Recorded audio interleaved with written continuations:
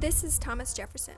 Both he and the other patriots are angry over the treatment of the 13 American colonies by Great Britain, ruled by King George III.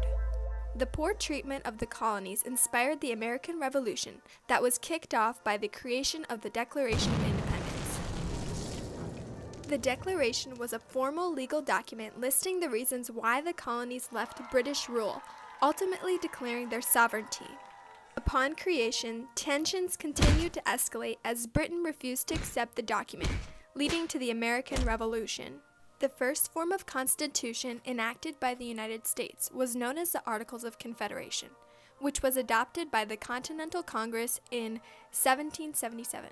The Articles of Confederation established the functions of a national government of the United States. However, the Articles of Confederation eventually failed due to the lack of central government and the increased focus on the individual states. Due to the failure of the Articles of Confederation, there became a need for a new constitution that fixed the past limitations. This resulted in the creation of the Constitutional Convention of 1787 that consisted of 55 delegates including James Madison, Thomas Jefferson, and more. At the convention, the plan for the new constitution was discussed. Three significant concepts that the Articles of Confederation lacked were added to the Constitution. The first addition was to have a separation of powers.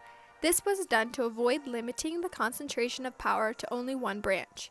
The separation of powers introduced three new branches of government: the executive, judicial, and legislative branch. Each branch had their own individual role in government. Another addition was to have checks and balances, so each branch of the government had some measure of influence over the other branches in order to keep them in check and to avoid one having too much power.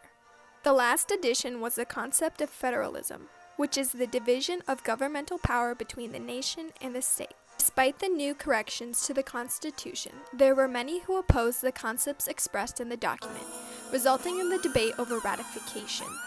There were opposing viewpoints: the Federalists and the Anti-Federalists. The Federalists were supportive of the Constitution and were in favor of a strong national government.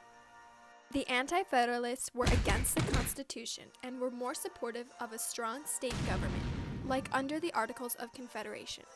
In order to satisfy both sides, the Bill of Rights was created to appease the Anti-Federalists and guarantee the rights of the people. The Bill of Rights consisted of 10 amendments to the Constitution, based off of the core American values like freedom and liberty.